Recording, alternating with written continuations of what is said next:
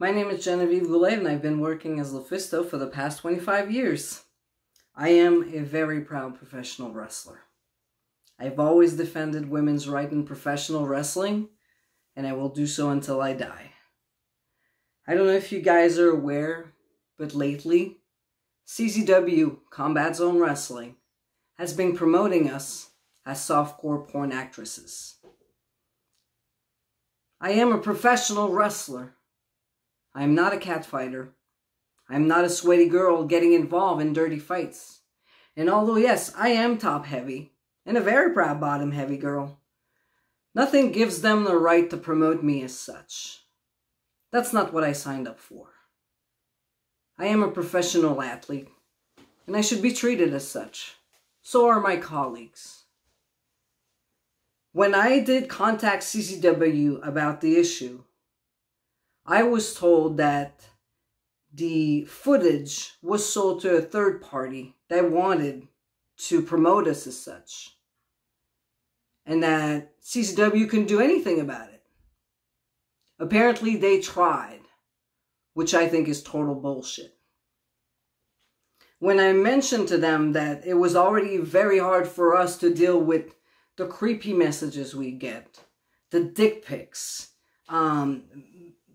borderline like harassment that we get daily from people who think that professional women wrestlers are actually porn stars or that are available for sexual favors, they just brushed it off saying, guys get that too.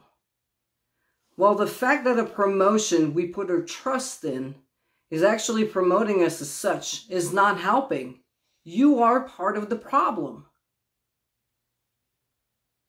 We've been trying so hard for so many years to be taken seriously.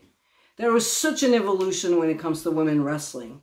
And you, by doing that, by allowing that, and doing nothing, because you have to remember, your name is on the brand, so don't give me a bullshit answer that you can't do nothing about this, and that you tried.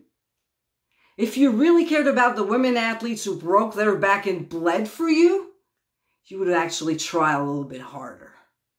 It's not bad enough that some of our matches end up on porn site without our consent. Now somebody we trusted with her name, images, and hope that they're going to promote good women professional wrestling is doing that is disrespectful and disgraceful. What's really sad about all this is that Combat Zone Wrestling is where I grew up as a competitor and where intergender wrestling was taken seriously. This is where I've been the first woman to enter the cage of death. It's also where I've won the CZW Ironman Championship, the only woman who ever held CZW gold. What happened? Today, completely different? Looks like the John Zandig days are long gone.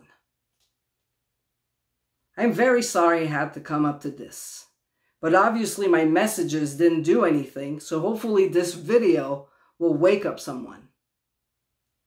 To all the women wrestlers working for WSU or CZW, just be aware that they don't give a shit about you as a professional athlete as long as they can sell your ass and your tits. Just be aware of that.